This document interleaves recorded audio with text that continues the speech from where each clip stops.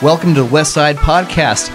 Each week, we'll take a relevant topic under the microscope to see what the Bible has to say about it.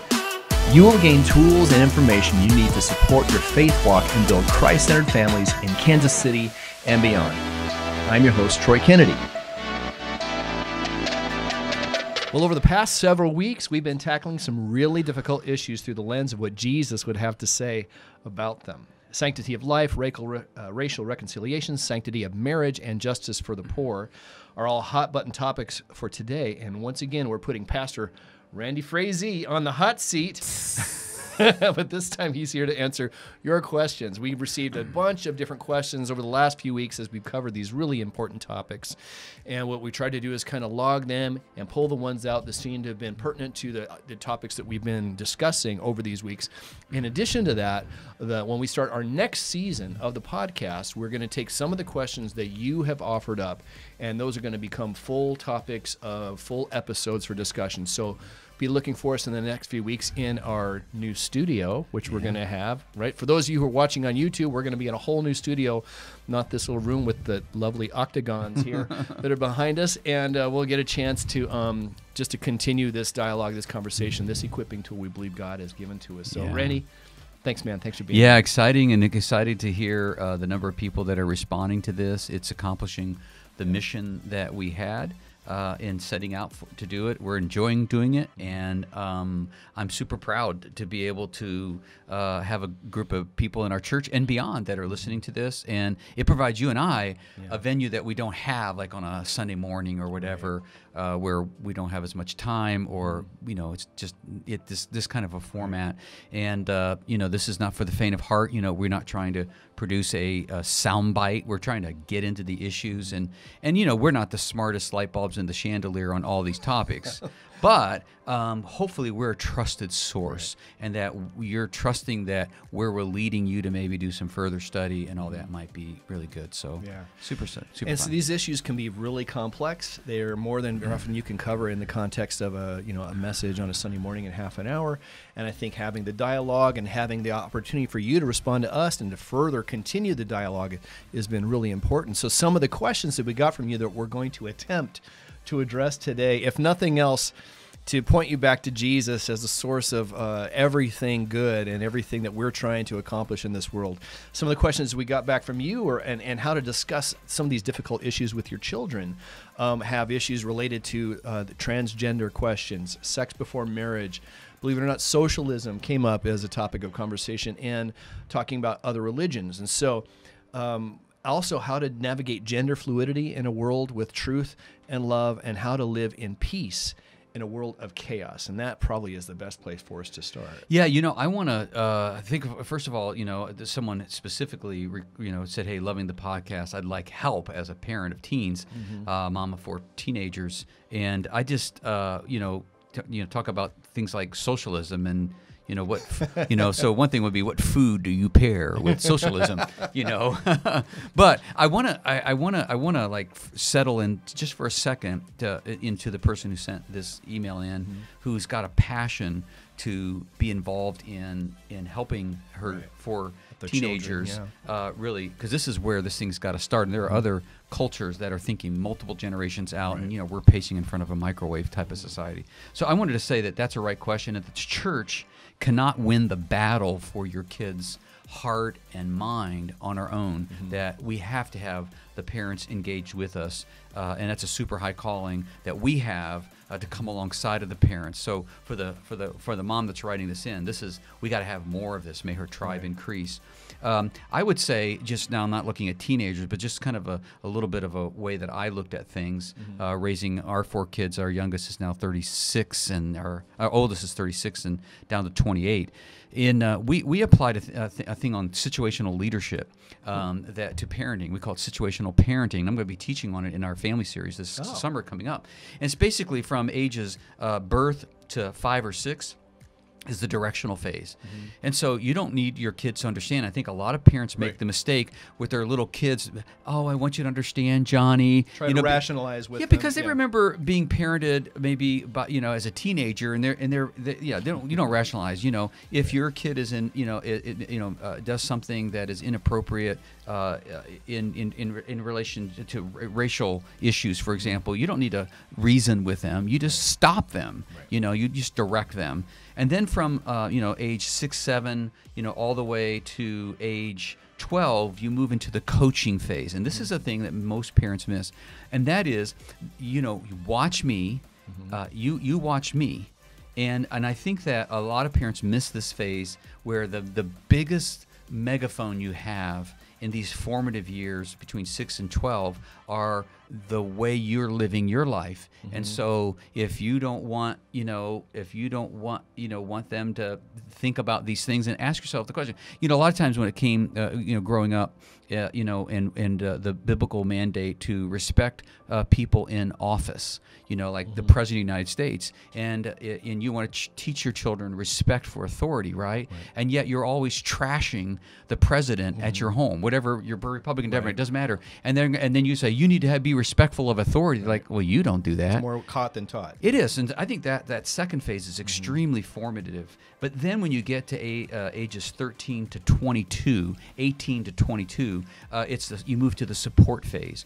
Before they leave your nest, you're saying, okay, you've watched me, now I'm going to watch you and give you some feedback. And a lot of parents fail to enter into that phase, which is the phase that this lady is talking about here. And then at 23, you got to move into delegation. You got to basically say, I gave it my best shot, and this is your life, and you got to run with it. I'm not going to support your bad choices financially or whatever. And I would think another big idea. So one is like, make sure you're parenting in the right phase. And I think where most parents get off is that they finally figured out that they needed to be directional, but they wait till the kids are teenager and they lose their kids because they're directing them in heavy-handedness. That concept of exasperating your kids because you're directing them at age 17 when that was the phase when they were between birth and 6, and you got to learn how to sort of maneuver in the different seasons. Another thing is to make sure you lay a biblical foundation for them to think from. So they just can't think about issues. They have to have a biblical worldview, and that's one of the things that I tried to accomplish in the Belief series with the 30 Big Ideas. And one of the things that I did as a parent, you don't have to use the 30 Big Ideas, beliefs, practices, and virtues, but particularly the beliefs, is we put them on cards for all of our kids with the key verse, key idea. And we taught all of our kids, they all memorized them. And then when they hit the teenage years where they're developmentally able to begin kind of thinking, like 12 years of age, we, at night, at dinner, for several years, we would present a case study. Like if we were doing one, as we're recording this today, we would bring the case study of the people sort of going after the Capitol, building. And they all they could respond to is they had these 30 cards in front of them at dinner, and they couldn't just start talking. They had to pick a card and says, I think that the authority of the Bible has something to do with this one, the God's word, or I think salvation. And so they would begin to attach these big biblical ideas to their thoughts. And I was amazed at how good. So you got to give them a biblical foundation from which to come from. They can't be just thinking about, sex before marriage and socialism up here from just, what they're getting in the news or what they're learning in school. They've got to apply a biblical framework. Well, the question is, do your kids have one? So that's what we did. And then you have to develop a culture of conversation, and so a lot of times when your kids are teenagers, you can't direct them to your outcome. You can't say, I'm for socialism, and therefore we're going to have a conversation, and as long as you lean in that direction, then we're going to have a good time here. You got to be able to create a culture of give and take, and they're testing out their ideas. And I even oftentimes took the devil's advocate for the position I was least for, because then it caused them to sort of be on the side of defending the idea that I felt was more biblically inclined. Most families do not have a culture of conversation. They just cannot have a intelligent conversation where ideas are shared freely, and parents want their kids to line up to their ideals, and that's fine when they're 3 years old, but it ain't fine when they're a teenager. And the last thing I would say is really practical is have your teenagers listen to the podcast, which I think is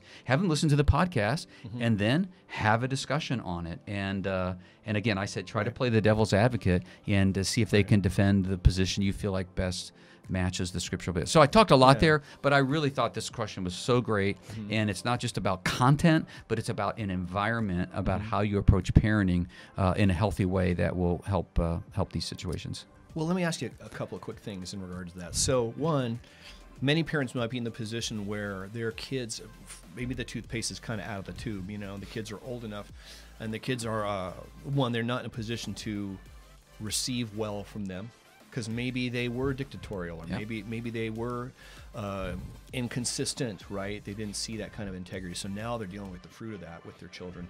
And secondly, if you've already gotten that far, but these kids are navigating this really, we didn't deal with anything like this when we were that age. How would you coach a parent who feels like they're just behind the 8 ball? Yeah, and again, that's why I want to say to the younger parents who might be listening, you don't want to get behind the 8 ball, because we move at the speed of trust, right? We talk about that, and basically you want to have wisdom in how you parent your kids so that you have this relationship with them. But if you are in that situation, I think you're going to have to address it. I might even go to the point where I'd say, should we do a counseling session to talk it through, should we meet with the pastor or something like that to say we've got to try to get it to the place where they'll even hear you, and or the other thing that might be beneficial is to bring in some other adults in their life, a youth pastor, or even in my case in neighborhoods, we had families in our neighborhood that had done exactly that. There's no way they would never share with their parents anything, because their parents would either ride them or whatever, and so their parents would send them down to our table. And we would often have hearing three it from another source, from another angle, and they would learn about this, and then we'd eventually bring the parents to the table as well, and then over time they were able to do that. So if you've kind of maybe blown it and God offers forgiveness, draw into some other people that your kids can be around that can help you while you're rebuilding trust. Right.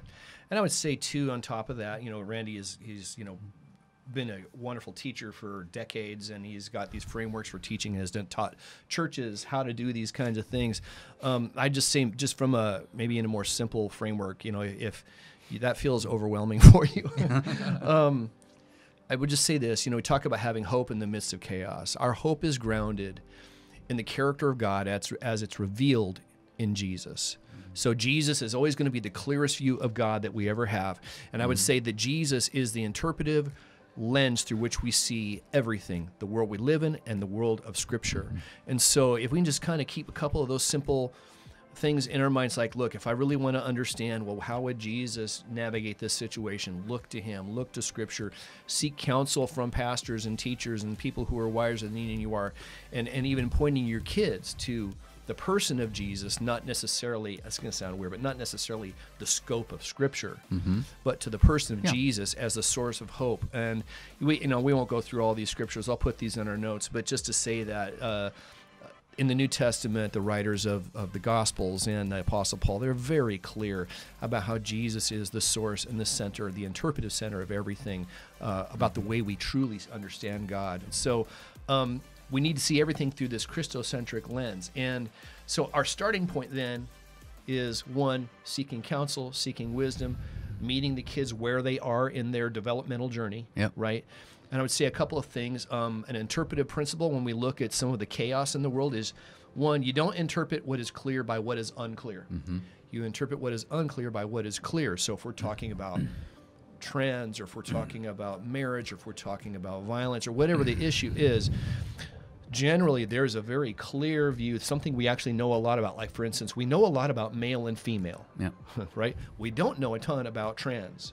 And so, or intersex people, or those different things that will come up a little bit later. So just really important to understand, even when you look at Scripture, we interpret what is maybe unclear by what is fully clear and visible to us. And another piece is, our starting place is all souls are made in the image of God. They are loved, deserving of dignity, deserving of love, deserving of respect as people made in the image of our Creator. And if we start in that place and we look into somebody's eyes, regardless of whether we disagree with them, whether we condone their behavior or the way that they live, we can love them and respect them and have a meaningful dialogue that isn't constantly tainted by our disagreement. I can disagree with you and care about you and love you. And so that's our starting place here. And so we've got a bunch of topics we want to try and get through, and that was just important to give you guys a bit of a framework on how we're approaching these things. And one of the first topics we had that came up was, hey, Randy, what about sex before marriage? Okay, you want to do that one? What All are right. your thoughts on that one? That's sex before marriage. Well, the very first thing I would do is invite people to listen to the podcast where we already chatted about this and talked about it in length. But now we're really looking at how do we think about this, maybe how do we communicate it to others, maybe to our kids. And so I would listen to the previous podcast. And I think a reminder, something that we've already said, but a good reminder is God is good, and He's not taking away something from us, but He's saving us for something which is best for us. And you have to get to know God to believe that He has the character of being a good God, which is why worship and prayer and being in Christian communities, all these things that you and I have harped over all of our lives are really important. Those spiritual disciplines draw you closer to a God, to discover through the experiences of life that He's good, and that a good God, I may not feel it in the moment, but He's trying to save me for what is best. And you and I are both married to our brides for I'll hit 40 years this year. And God, the Old Testament talks about the wife of your youth, and you and I are both experiencing that by God's grace, and by the discipleship in our lives, and by the goodness of our wives to hang with us through the stupid years. We've really been able to see I can see how this is better than the alternative. Now, for me, I'm going to say something super unpopular, but I think I've got biblical basis for it, and that is, I think that maybe people today are marrying too late. They're marrying too late compared to the biblical pattern. We see that Mary was likely 16. She could have even been 14, but we don't like to say that. Right. So we say she was 16. In scriptures, for example, 1 Corinthians 7:9 says, "But if they cannot control themselves, they should marry rather than burn with passion." And here's the deal. Again, this is never really taught about, and I might regret talking about it right here. But this is really here's an obvious thing, okay?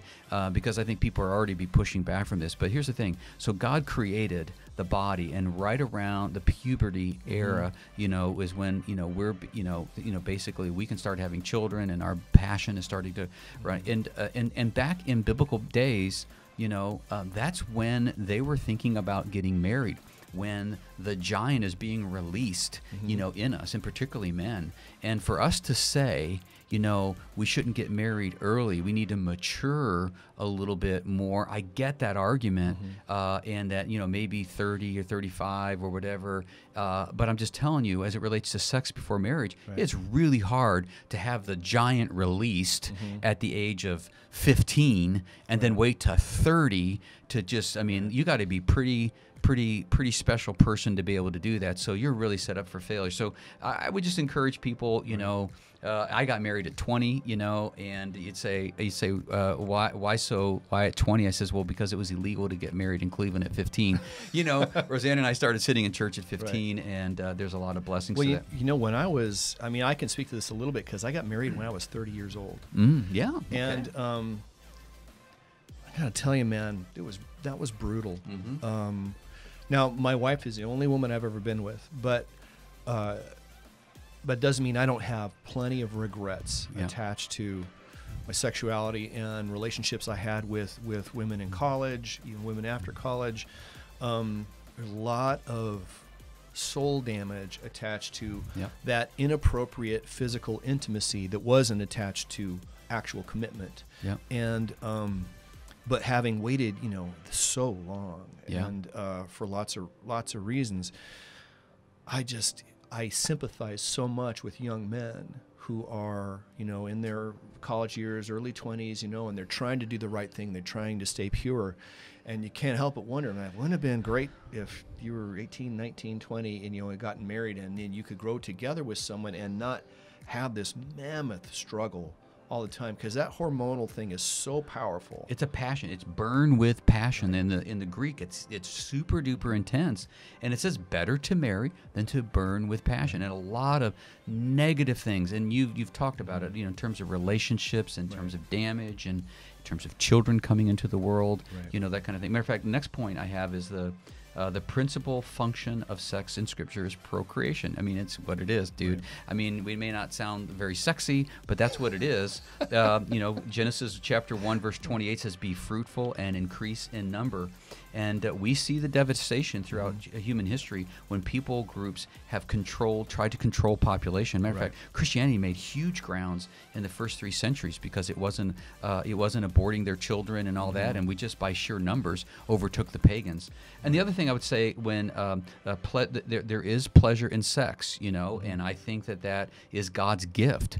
And I'll kind of restrain some of the humorous things I could say right now, but sex is pleasurable, and God created that as a secondary kind of benefit. When, however, selfish pleasure becomes the driver of the experience, then it gets off base. The purpose of sex is between a man and a woman with the intent of having a child, okay? And it's a pleasurable experience as a secondary deal. When the pleasure becomes the driver versus then we're off of God's plan. And I think that the central driver to convenience abortions is sex for pleasure. In other words, I want pleasure, I'm burning with passion, and therefore I'm going to engage in sex with no intent of being, of first being married, and of the intent of creating a family under God's authority. And I think what happens when you have sex, which was intended to procreate, you have a baby, and you're like, well, this is not what I intended, it's not what I wanted. And so either the boy or the girl, whatever, somebody or the parent is forcing the convenient abortion. And I would say a couple other things, and then you can pipe in. A girl will often give herself to a man. A girl will often give herself to a man before marriage, sexually, thinking this will secure his commitment to me.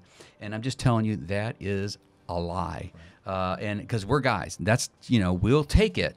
But you've actually lowered his respect for you. And I had one gal in San Antonio told her boyfriend, he says, I will need both rings before you get that.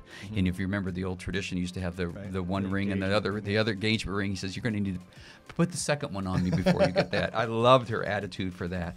I would say that premarital sex is also a driver for causing people to live together. And we talked about this on our podcast on that. Marriage, and while this may be a reaction to the failure and pain of broken marriages that you may have grown up with, it's not a good response. In other words, a lot of people are living together because they saw their parents get a divorce. Over 50% of the people today have been in homes that ended in divorce, and I think a little bit about that as a kid.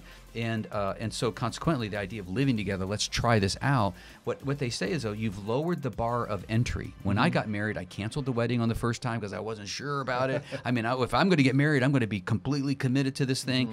There's no way out of this thing. But people that live together go like, wow, there's a complete way out of it. We're going to live together, and if it doesn't work, we're done, because they think of marriage as being for themselves and not for the bigger picture of God. And what ends up happening is that they don't know how to get out of it. And as a result, they don't exit it, and they end up getting married with this low bar of commitment. And we talked about it last time. Statistically, it doesn't go really well. The last thing I would say is all of us survive with healthy accountability in our life. And this is not just related to sex before marriage and sexual kind of things, but we need boundaries in our life. And so as it comes back to the parenting thing, parents, you don't want to be your kid's friend. They have lots of friends, but only one mom, only one dad, and you need to create boundaries. And I would say that's not only true for teenagers, but I know Roseanne and I, we have built-in boundaries in our relationship and how that we do things. It's longer than most people's list that make many people feel uncomfortable, but we pray to God every day that we finish this race united as one in marriage. What do you think? Well, I mean, gosh, that was really wonderful kind of to delineate those things. And I would say one thing is, in Scripture talks clearly about sex before marriage, and the word it uses very often is fornication. And you see that seems like an old school word, but it's just God's way of saying, look, this sex outside of the covenant commitment of marriage, like we can go refer back to our episode on the sanctity of marriage for a lot more on that, is called fornication. It is outside of God's guidelines, his bounds for you. And it's like God's not trying to keep something from you. He's not this like cosmic buzzkill, you know. He's not looking down saying, let's see if they can do this one, you know, like high five, you know, I won a bet with Gabriel because they couldn't do it. That's not the point. It's because God is trying to give something to you, not keep something from you. I think about, I've given this example before when my boy was 5 years old, you know, he wanted to play with the stove. And I wouldn't let him play with the stove. And he was so mad at me. Yeah. You know, he's like, "You're such a buzzkill, Dad. You're something, you know, and you're trying to control me." You know, I was like, "No, I know things that you don't know about this. Right. I understand. I have a perspective that you can't have on what can happen to you. You can hurt yourself. You can burn the house down. There's lots of bad things that can happen here. So I'm not trying to control you. I'm trying to save you from something for something better." Yeah. And what our society has done is we've reduced sex to a physical act, but it's a lie. Because intuitively, we all know more. It's a lot more than a physical act. You wouldn't tell a woman who was sexually assaulted and say, "Oh, you know, it's just your body," right? We intuitively know that it's a spirit thing. We wouldn't tell a child who's been molested and say, "Oh, he's okay. It's just his body." There's something deeply in our psyche and in our soul attached to that kind of physical intimacy. And I would say that God's trying to give you the best part of that intimacy in the context of an unconditional commitment, so that that sexual relationship isn't performative. It isn't conditional. It is something that seals the relationship in an emotional, physical, spiritual kind of a way. So just to say that it's a whole lot more than just having fun with someone or just, you know, easing your frustrations. And I understand it's easy to say when you've been married. I've been married for 23 years. You've been married a whole lot longer than that. And but Randy's got a point. You know, it's like maybe it's a good idea for us to start getting married earlier and figure out how to navigate this thing in a way that honors God and honors our design. Yeah. And, you know, going back again, I think the most practical thing for a teenager is like, do you want the best?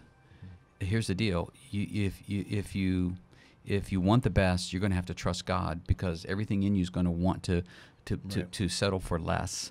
And once you settle for less, God can forgive and redeem and move it forward, but you've given up the best. So it's not like it's a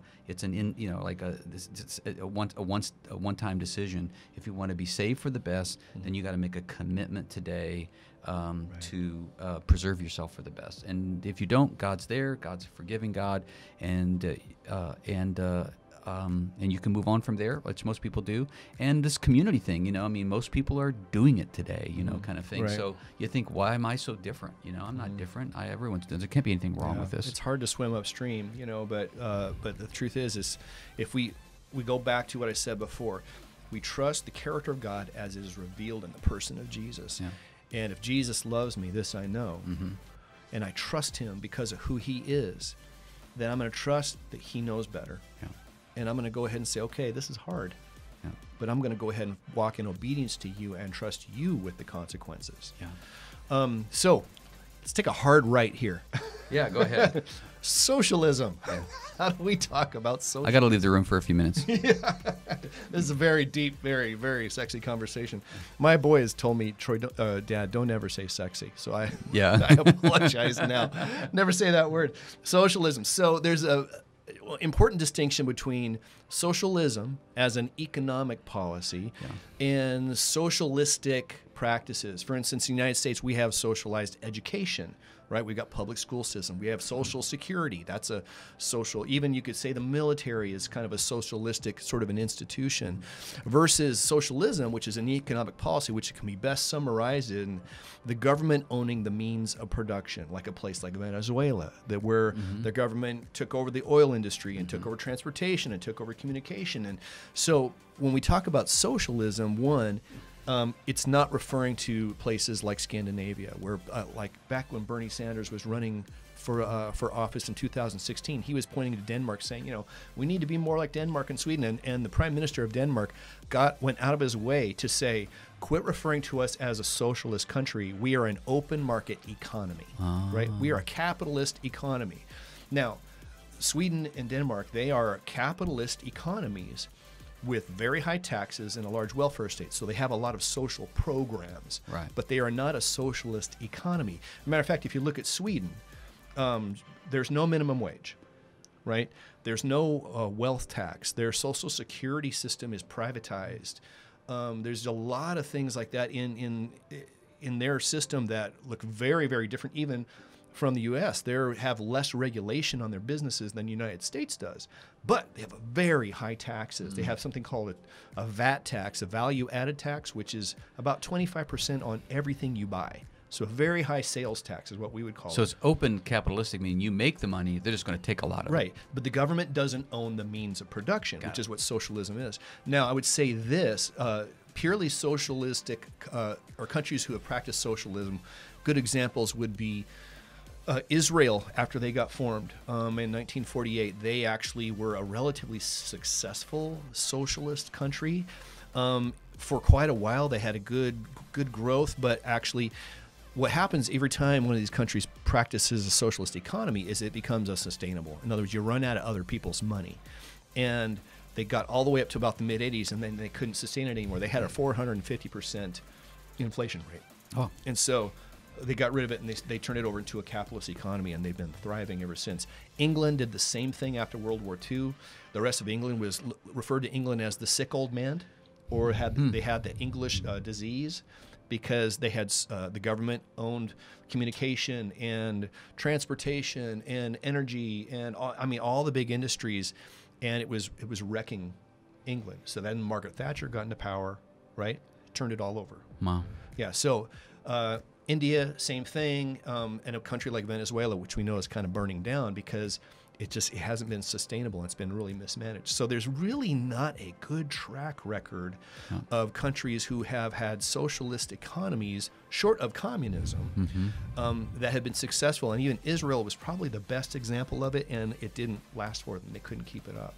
So when, Troy, when there's all this talk, even in the news today about the Democratic Party being more socialism, how would your understanding of their brand of socialism compare to what you've just talked about in terms of an economy? Well, it's very interesting that they'll keep referring to places like Sweden, and Sweden is like, no, we're not socialist.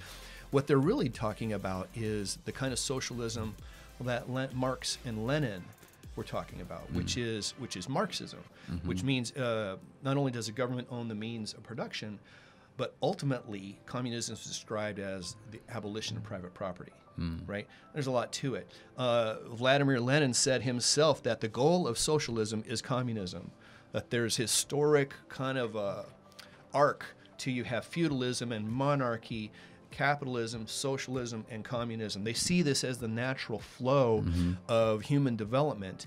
The problem is it's never worked very well. We know the stories of the bloodbath of the 20th century, where socialism evolved into communism. And so the thing that the left in the United States is proposing are things that are where the government takes over large industries. We're talking about medicine now. We're talking about in the Green New Deal, they wanted to get rid of airfare and put in light rail and create jobs for everybody, and to have income for people who don't want to work. All those kinds of promises are things that are very Marxist. Yeah. And then you look at movements like, dare I say, Black Lives Matter, where they talk about the abolition of the nuclear family. That is straight out of the Communist Manifesto. The abolition of private property, all these kinds of things, so that the government becomes, and the power becomes more and more centralized. And so you might say that's like, tinfoil hat talk, but I'm telling you, Marx, if you read his Communist Manifesto, which I have read Good for you. recently, and writing of Lenin, they are very clear that socialism is inextricably attached to its development into communism. So what socialism does, and I'll get off of this here, Yeah. Mm-hmm. is the idea, it's the burning down of the existing institutions, whether that's governmental, whether it's religious, whether it's the nuclear family, whether it's gender roles, whether it's traditional marriage, whether it's the way we approach taxes, all of these things.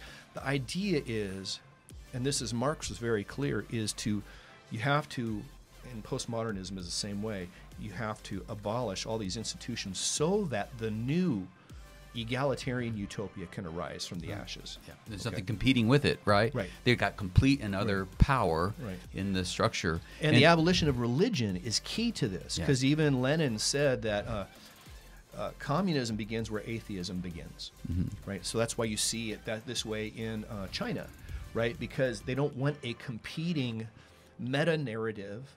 They don't need another God. The state is to be God. The state determines what is right, what is wrong, what you can have and what you cannot have. And we don't need another narrative telling people what the moral values are.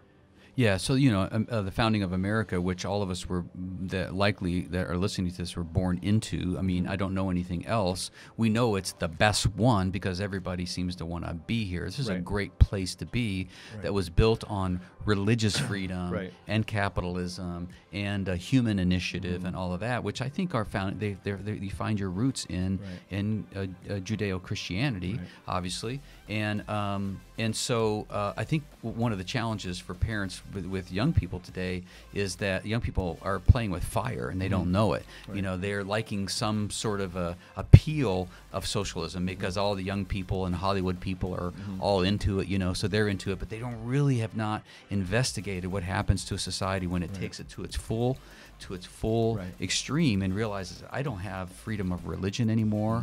I really don't have individuality anymore. And another thing that you mentioned was really good is go back and look, do your homework and look at societies who have done this and how it's turned out. It's not so good. You can go over and over again, not just the Soviet Union. You can talk about, once again, India, England, New Zealand, any number of African countries who have all tried this experiment, and it's unsustainable. It never works out, and it always winds up with poverty and very often extraordinary amounts of violence. And so we need to know our history. Yeah. We need to understand what it is we're buying into. It's one thing to say we want everyone to be equal. It's another thing to engineer it to the point of, once again, creating this oppressor-oppressed narrative, which is what Marxism does. It's the root of all that, which all it does is divide people and minimize people and create more problems and more tension.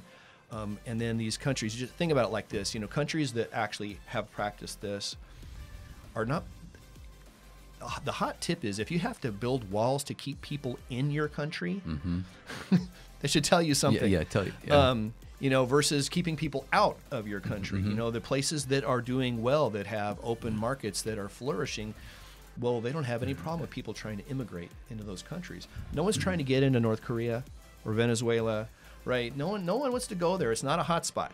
It's not, it's not. Those places are not places you want to travel to. And I've been to places that used to be, like the Ukraine, who used to be under Soviet power, and they're still dealing with the aftermath of that desolate, godless, empty philosophy. I'm watching my believing friends in Hong Kong, really overwhelmed with anxiety over China coming in faster than they ever anticipated, moving from their British control to communist China control. And they just know at the very foundation of it is the removal of religious liberty. And the people I know in Hong Kong are committed believers in Jesus, and they're going to have, they know it better than anybody. So people that are considering it and playing with fire today in the United States, just, lift up your head and take a look at some of these things. It's not just about getting free stuff. No, it isn't. Because nothing is free. It isn't free. Yeah. And I think that at the same time, Christianity is not about greed. Christianity is not about, the system enables me. Even in Acts chapter 2 and Acts chapter 4, a lot of times I've heard people say that that the early church was promoting socialism because people were bringing their resources and laying it at the apostles' feet. It never said that they were taking a super valid poverty and giving it all to the church. Well, and it wasn't coerced either. It wasn't coerced. They were selling pieces of property they had. Doesn't mean they didn't have other properties or a primary residence. They were selling what they had and bringing it to the church to distribute to the poor. So we should be concerned about the poor, but you don't have to go all the way towards socialism on its way to communism. And just to kind of put the seal on this, or just keep in your mind that this is according to Lenin and according to Marx, the goal of socialism is to lead you to communism. It's to create the fertile ground which communism arises. And from the Communist Manifesto, I'll just read this to you. It says, there are, besides eternal truths such as freedom, justice, etc., that are common to all states of society, but communism abolishes eternal truths. In other words, it abolishes freedom, justice, and etc.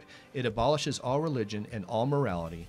Instead of constituting them on a new basis, it therefore acts in contradiction to all past historical experience. The goal is to burn down the existing systems and moralities, including your faith. Yeah. And so that's enough. That's good stuff. So how do we talk about other religions, right? Yeah. Besides Christianity. Yeah, I like that. First of all, this is a big thing right now, and universalism. Even a lot of Christian pastors, even in Kansas City, it's happened a few times. And universalism is basically the idea that all roads lead to God, and at the end, everybody's going to be saved. And you know what, Troy, I like that idea. Right. I do. I mean, the idea that everybody gets in regardless of whether you pursued a God or no God at all. Man, that's a cool idea. It's just not true. Yeah. It's just absolutely no way. Now, here's something I think is really interesting. I'll tell you a couple things. One is that there's three primary monotheistic religions in the world today. And I'm suggesting that polytheism, the idea that there are multiple gods, means that none of them are God, because God, the very essence of being God is there's nothing to compare him to. And so when you get polytheism and there's multiple gods, then there are demigods, but they're not gods. So monotheism is the only intellectual religion, and so there's three of them. There is Judaism, Christianity, and Islam. And it's interesting, all three of those religions' root go back to one guy, and his name is Abraham. So this is a really interesting deal. Yeah. When you read the Bible, you'll see this with when Abraham has Ishmael, and it starts this nation that ultimately becomes Islam, that all go back to Abraham. So in reality, help me out here. I mean, in reality, the Jews call God Jehovah, Yahweh, Adonai. Christians call him Jesus, or Father, Son, Holy Spirit, Trinity, and Islam calls him Allah. Right. Okay, they're referring to the God of Abraham. Right, so in many ways, those three monotheistic religions have all agreed there is only one true God. Where they differ is how do you enter into a relationship with that God? And then, and so for Christians, this is really key. We believe that the Bible, the Old and the New Testament, is the full revelation of God to us, and it reveals to us the truth about the identity of the one true God, ultimately revealed in Jesus. The Jews, or Judaism, the practice of that religion, stopped at the Old Testament, and obviously Muslims embrace the Quran, right? And they all talk about different ways to access God. Actually, the Old Testament and New Testament have a very similar, it's not a complete story. I mean, the Old Testament does not promote a works-based salvation. It does not and never has. The law was to be a tutor to get you to the place where you recognize that you needed a Savior. They just stopped in not recognizing the Savior. So it's interesting that not too long ago, last year, I think it was, we had a gathering in Kansas City where a bunch of evangelical pastors got together with a bunch of rabbis and a bunch of imams, and we were going to actually do a retreat together, like a 2-3 day retreat. And I sat at a table with some rabbis and some imams and some pastors, and it was so cool because we all agreed that the other one was wrong. So you know you're not going to make it, right? Yeah, I know. Right. But now I can respect you, but you know that I think you're fundamentally wrong. Right. And so the people that are leading the three monotheistic religions in the world do not believe that everybody's going to make it at the end of the day. Universalism is not embraced by everything. Matter of fact, I'll tell you one other story. There was a lady about a year ago here that was coming to Westside. She would come and then she'd stop coming, and every time she came, I really basically said Jesus is the only way, and it drove her crazy. And the reason it drove her crazy, because a personal story, she had a grandmother who was Muslim and who has died, and she felt like that her grandmother, who was Muslim, was a much more kind person than her own mother. But every time she came, maybe God's plan, I declared that Jesus is the way, the truth, and the life, and no one comes to the Father except by me. And finally, in my last conversation with her, I said, "You do know that your grandmother doesn't think you're going to make it.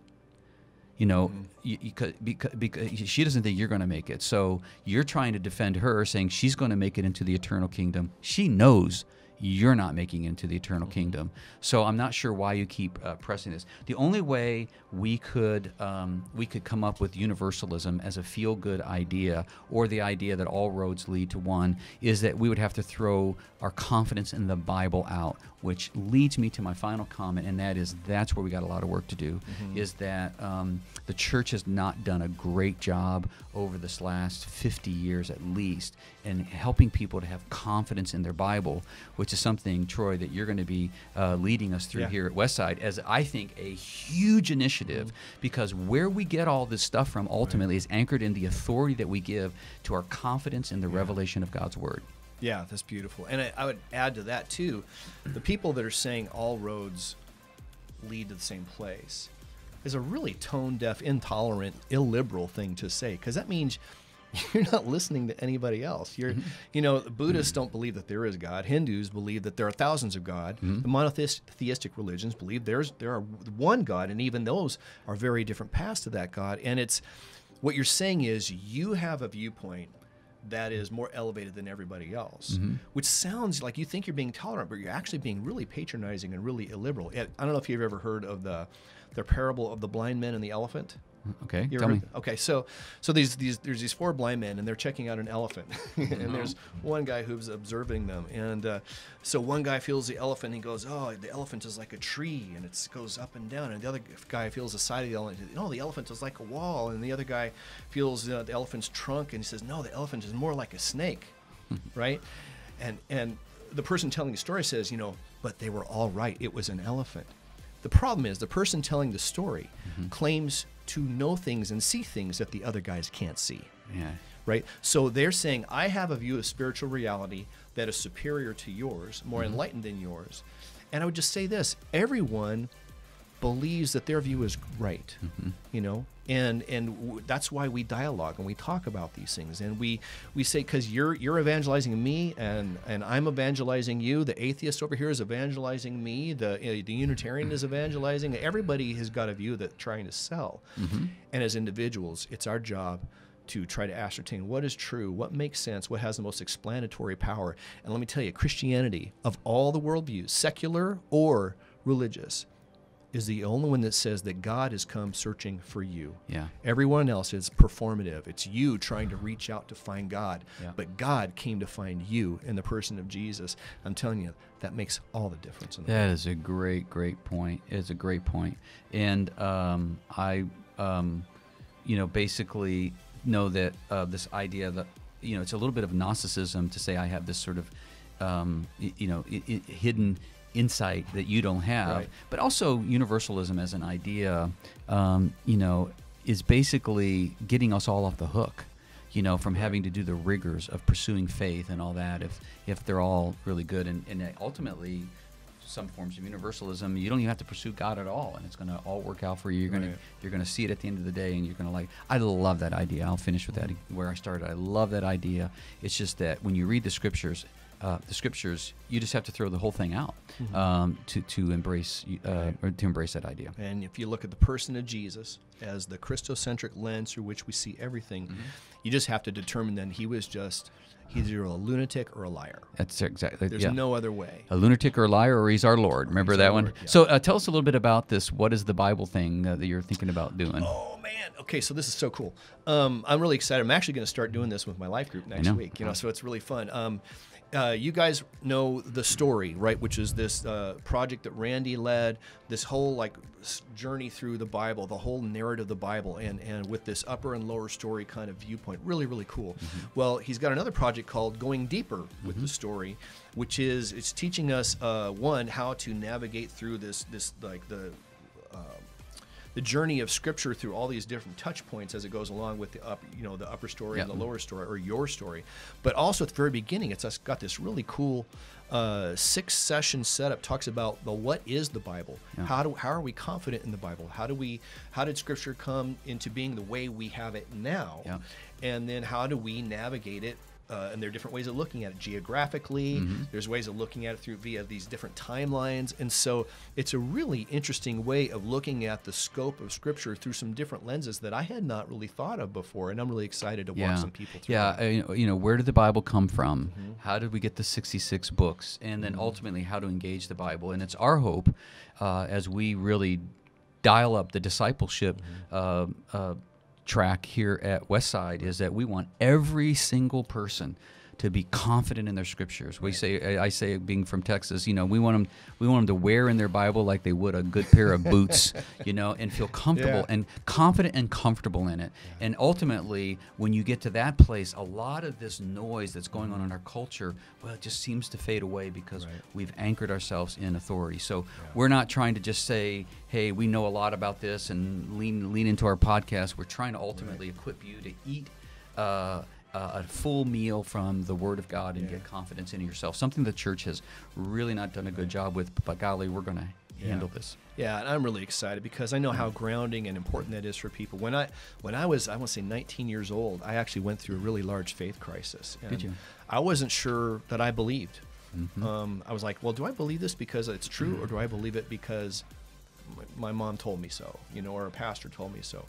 And I actually ran into a book by a guy named Josh McDowell called Evidence That Demands a Verdict. And as I read that, I started to go, oh, there's something historic here. There's something tangible and concrete about this story. And you got to determine what you're going to do with all that. But evidence that demands a verdict, like what we're going to talk about with Going Deeper in the story, talks about the historicity and the manuscript evidence and just the mountain of evidence that points us to how important Scripture is and explains just how the church exploded in the first few centuries. And so I think it's going to be really important for people, and hopefully you'll get an opportunity to walk through that with us. Yeah, we invite you into it.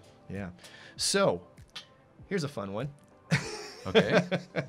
Let's talk about transgenderism and gender fluidity. We should have quit while we were ahead. Yeah, I know. No, this is a real topic. It is getting late. It is. Can we tackle it, or you want to? No, we can. I'm kidding. I was hoping to talk about. Okay, good. Okay, yeah. Again, this is a hot topic. Maybe maybe a hotter topic than the other ones in terms of what our kids are dealing with in the schools. And so I've got some notes here. I'm going to kind of walk them through because I want to be super careful with my language and number one, I would say, how do we navigate gender fluidity? Number one, I think love has to be the supreme virtue in our families and in our life. And if that's not the case, the defense of the truth will come across as hate speech. And I think 1 Corinthians chapter 13 in the writings of John, particularly the beloved, really talks about the prominence of love as the driver. And if love is not the driver, then it's just all clanging cymbals and it's just a bunch of noise and I think even hate speech today. So before we get to the truth, we must lay down the idea that love has to be the driver. And when that's the case, then transformation can happen. The goal is not to win an argument, transformation.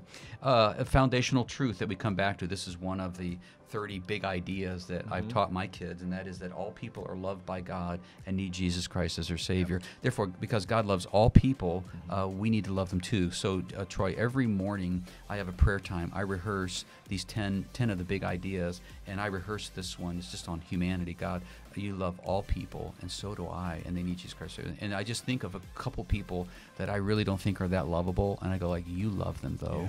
Yeah. And we're going to talk about this week when we start dealing with Jonah, and he just despised the Ninevites, but turns out God loved them, and so should we.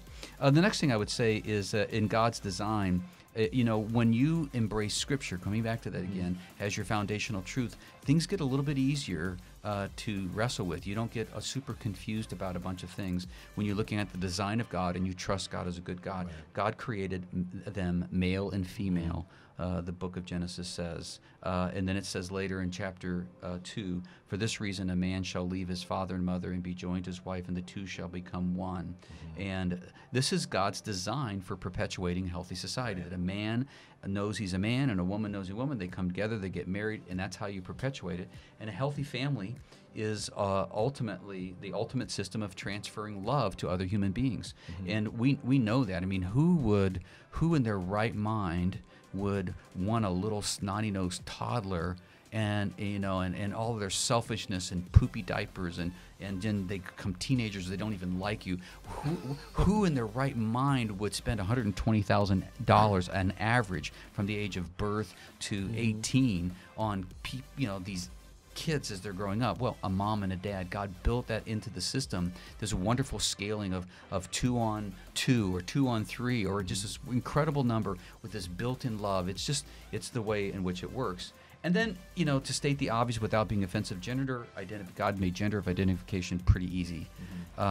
Pretty super duper easy. We don't need to get into that. It's pretty easy to determine. Right. But there are, in fact, on a very, very rare exception, there are people that do have that. And I have that in my close circles where parents had to make a decision, and that's the result of a broken, fallen world that we live in. That person didn't sin because of it. Just some things mess up, but we're talking about a very... You're talking about intersex people. Yeah, people that are... Who have ambiguous deal, and they have to make a decision. And I think that is that's a legit concern, and we're living in a broken world. It's not going to be perfect into the new kingdom, and so we're going to have that like we do with lots of other things. It's such a small minority of people to turn that to where it's not even debatable, and to put themselves in the same shoes.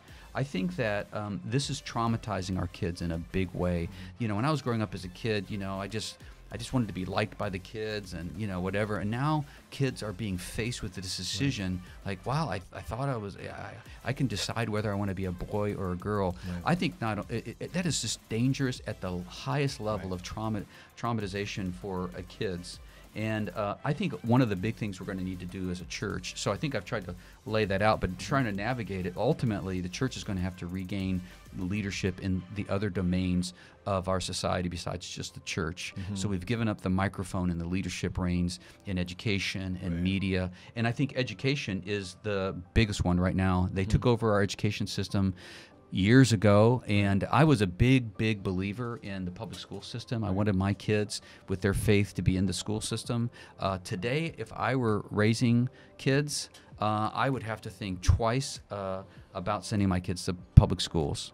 I would definitely not do it probably through junior high, and I was always against the Christian community segregating itself out from the secular community. That's why we had our kids in public school, because I didn't want them to be separate from it. I think there's a lot of danger in that as well. Right. But this idea that they're brainwashing our kids into this in this environment, in my estimation, and again, it's a personal decision, I think is a bit challenging.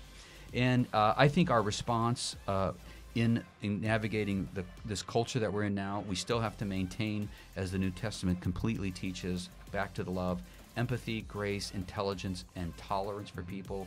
We need to love and learn how to love and disagree with people at the same time. You're going to have people in your family.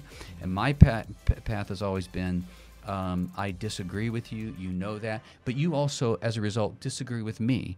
But it doesn't mean that we cannot be in relationship. Doesn't mean that we can't be civil to one another. Right. And so we need to do that. And I think if you have a child that gets infected by this and wants to shift, I would probably not go it alone.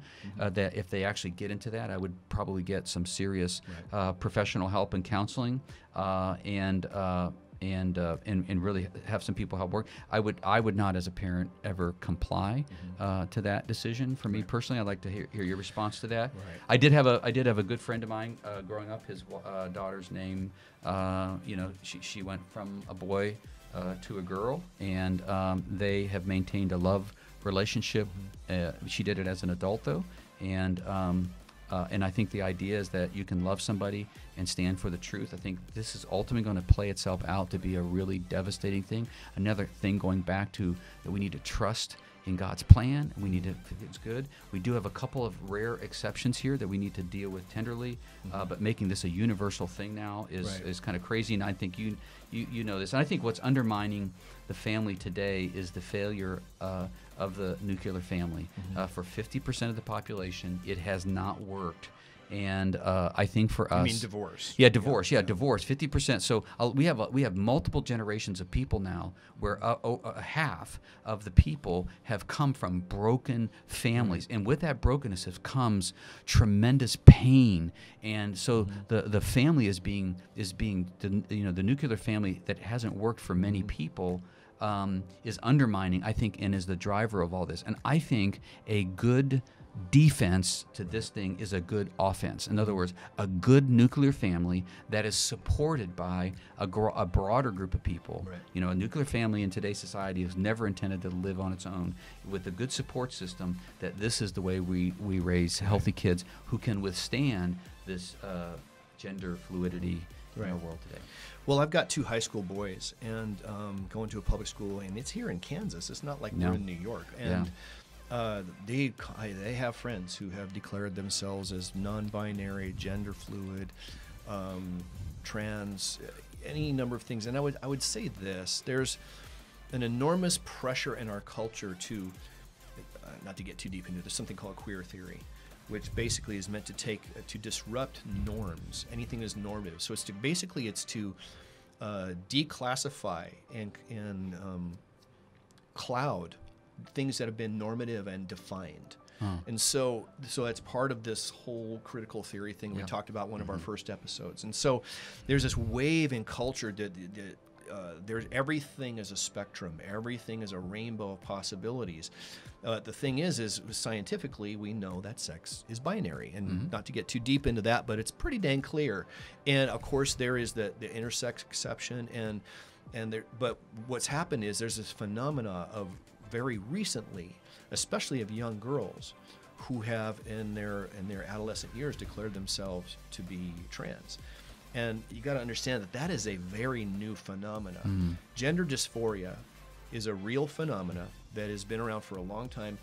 Typically, it's with boys feeling uncomfortable relentlessly and consistently with their own bodies, and it manifests itself when they're very young. We're talking 3 and 4 years old. And it's persistent, and parents observe that over the course of the boy's life.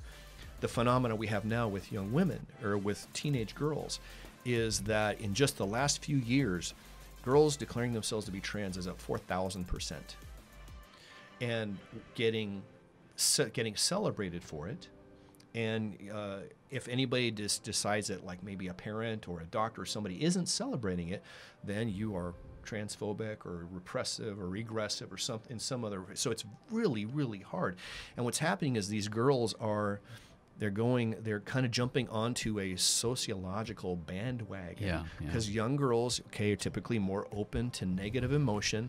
They're more obviously going to resonate with their friends. They tend to carry the emotional burdens of their friends to the point of they will distort reality in themselves to make their friends feel better. And so it's like with anorexia. Any good psychologist knows if you have a floor of young women in a hospital, you don't put a couple of anorexic girls in the same room, right? Because it reinforces the dysfunction. But with online communities and chats and everything, there are always these online mentors in these communities that will say, "You're so brave. You're so courageous for coming out. And they will celebrate these girls who've never felt celebrated before. Yeah. And because they're miserable adolescents, they're uncomfortable in their own bodies. So there's just a tsunami of forces pushing against them. And in the show notes, I'll put the name of a book for you by a gal named Abigail Schreier, who is not a Christian, but who did a ton of research in this regard that can be really helpful to you if you're navigating this kind of thing with your teenagers. But all that to say that, are you am I transphobic? Are you pro-trans? Well, I'm pro-human. Yeah. I'm pro-people, and I want to love these people right where they are, just the way Jesus loves them. But Jesus loves you and I in our brokenness, and he loves them in their brokenness. But at the same time, I'm not going to tell you something is true when it's not. And I'm not going to tell a child. When I was 8 years old, I wanted to be a dinosaur. Right. I didn't get dinosaur surgery. I'm not going to tell a child that say, well, they feel. Most of the time when you see kids who have this kind of phenomena, they actually wind up growing up to be gay, right? About at least 80% of them who exhibit this kind of gender dysphoria wind up. Now, however you feel about homosexuality is a different topic, but the point is, it's something that is not to be taken lightly. It's not something to just, a child doesn't know who they're going to be and what they should be. And just because, and they're not, we know better than to let kids make important decisions about something as tectonic as what sex they feel like they should be. Yeah. So I would just encourage you to be gracious, be kind, seek everything that Randy said before about godly community, biblical community, grounding yourself in Scripture. And then if as an adult, that person still feels like, then they can make their own adult choices. But I would not reinforce this in children or adolescents in any way. Super dangerous. I think it's always good for us to end these conversations because, we've tried to display truth and you just gave a great, not only biblical, but,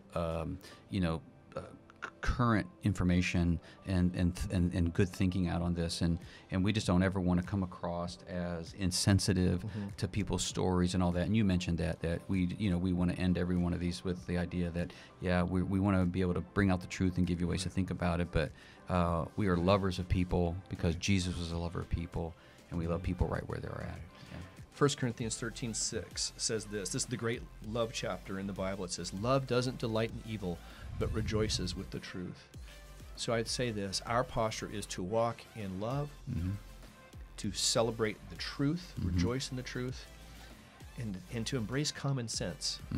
I'm not going to tell you that a man can have a baby. I'm not going to agree with that. And I know the social pressure is huge to agree with statements like that.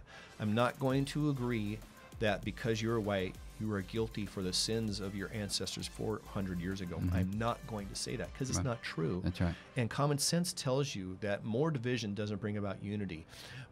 Berating people verbally and calling them names isn't going to bring about healing in relationships. It's common sense. Love is always the context. Rejoicing in the truth and walking in wisdom and common sense is got to be the place where we come out. Well, Randy, man, we've bounced around a whole lot of stuff here. We did. Yeah, good stuff, though. I mean, it's going to be a little longer, maybe, podcast. Yeah. But I listen to podcasts like this all the time, and sometimes I do it in a couple settings. Well, 1 Peter 3:15 says this, "But in your hearts revere Christ as Lord. Always be prepared to give an answer to everyone who asks you to give the reason for the hope that you have. But do this with gentleness and respect, keeping a clear conscience, so that those who speak maliciously against your good behavior in Christ may be ashamed of their slander." In other words, live in such a way that though the world disagrees with what you believe to be true, they should want it to be true based on the love of Christ that they see in you and I. Amen. So, Randy, as always, we appreciate your time, your wisdom, your insight. It's really such a joy to do this with you. And I would tell our listeners to look forward to us beginning this next season. It won't probably be for a few weeks, but it'll come up on these same channels, on YouTube, on Podbean, on Apple, and on Spotify, and anywhere else you get your podcasts. In the meantime, we are going to be taking some of the questions that you submitted to us, talking about things like end times, gifts of the Spirit. There's a lot of people really interested theology in that kind of stuff. Yeah. And we're going to take a swipe at it and hopefully not confuse you and bring clarity to these real issues that you walk through. So we just say, go follow Jesus every day of your life, honor him, love God, and love your neighbor as yourself. God bless you. We'll see you. We hope the conversation has challenged you and perhaps sparked some new ideas. If you'd like some additional notes and helpful links, visit the episode page at westsidefamily.church/podcast. And if you have questions, we'd love to hear them. Our last episode of the season, we'll devote an entire show to your questions. So you can also tell us what topics you'd like to hear and discussed in the future. Thank you for joining us today, and God bless you.